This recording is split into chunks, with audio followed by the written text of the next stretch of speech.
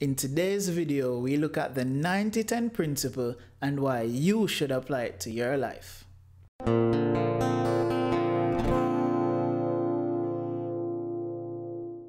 So the principle states that 10% of life is made up of what happens to you, while 90% of life is decided by how you react.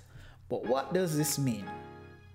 It simply means we have no control over only 10% of what happens to us. So let's create a scenario.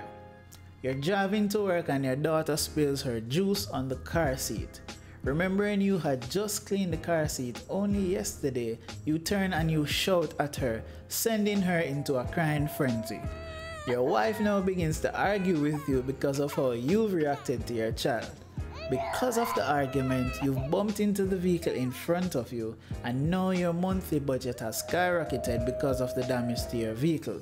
And by this point, you've noticed that you are now late for work because you had to stop to exchange papers with the other driver.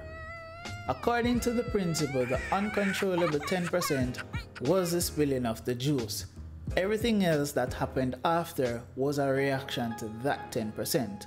Now, had you replied to your daughter in a soft manner, "Honey, it's okay, just try to be careful next time," the crying would have been avoided, the argument would have been avoided, the damage to your vehicle would have definitely been avoided, and you would have been early for work.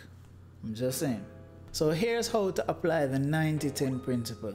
If someone says something negative towards you, do not let that negative comment affect you. Instead, react positively and it will not ruin your day.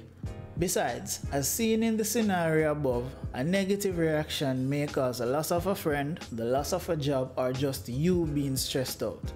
So, your 2-minute tip for today was apply the 90-10 principle to your life. If you think this information was appropriate, let us know in a comment below. If you know someone who needs to see this video, go ahead and share it with them.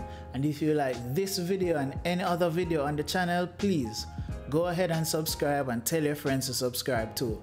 I am Milo Dev saying adios until next time.